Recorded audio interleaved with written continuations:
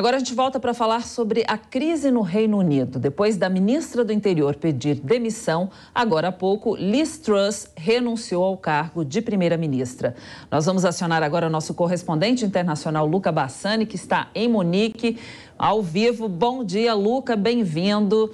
Essa demissão já era aguardada, né, Luca? Agora veio mais rápido do que se pensava, né?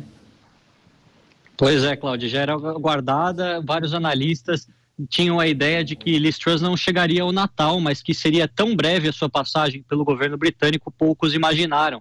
Ela ficou apenas 45 dias à frente do Partido Conservador, lembrando que desses 45 dias, os primeiros 10, 15 dias foram marcados pela morte da Rainha Elizabeth e pouco se falou das pautas econômicas e das pautas do governo. Portanto, foi aí cerca de um mês de governo propriamente dito, com uma política econômica ousada, ultraliberal na visão de muitos analistas e desastrosa no seu resultado. A desregulamentação dos bancos, nós temos também, ela estava diminuindo um corte nos impostos maior dos últimos 50 anos, além do congelamento do preço da energia, que era uma proposta do governo, diminuição da alíquota do imposto de renda, tudo que faria com que o Estado arrecadasse menos, mantendo gastos mais altos, o que desincentivou exatamente os investidores estrangeiros, ao mesmo tempo que jogou a moeda local, a libra esterlina, lá para baixo, um dos menores valores históricos perante o dólar.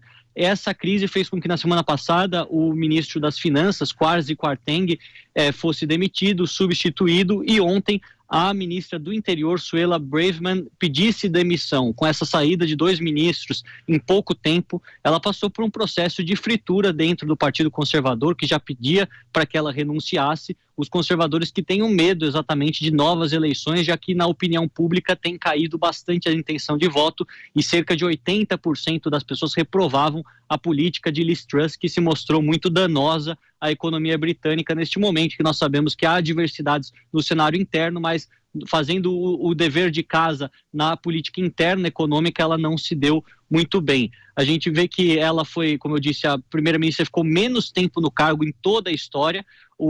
Anteriormente nós tínhamos George Canning, que ficou 119 dias em 1827 e deixou o cargo por ter morrido, enquanto que ela deixa o cargo por incapacidade política, segundo o que diz a imprensa britânica. Agora, o desafio dos conservadores é encontrar um novo nome que seja consenso dentro do partido e possa ser anunciado rapidamente para minimizar todos esses danos que se mostram muito fortes à legenda e pode custar-lhes a próxima eleição, como mostram exatamente as pesquisas de intenção de voto internas do Reino Unido.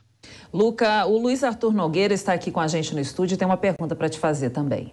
Obrigado, Cláudia. Luca, bom dia. Como você bem falou, o pacote fiscal foi um desastre, derreteu a libra e nós temos hoje, tanto no Reino Unido quanto na Europa, uma inflação em torno de 10%. Eu queria ouvir o seu depoimento, você que mora aí na Europa, se você sente no dia a dia essa inflação anual de 10% e qual é a reação da sociedade que não está acostumada a um índice tão alto.